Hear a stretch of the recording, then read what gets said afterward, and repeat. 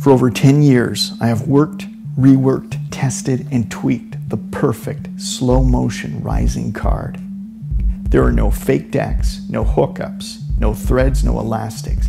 In fact, there are no gimmicks at all. It can even be done completely surrounded.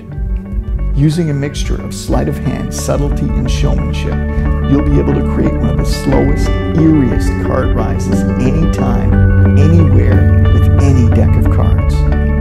The rise can be done with one selection, multiple selections, or even thought of cards. Throw away your gimmicks.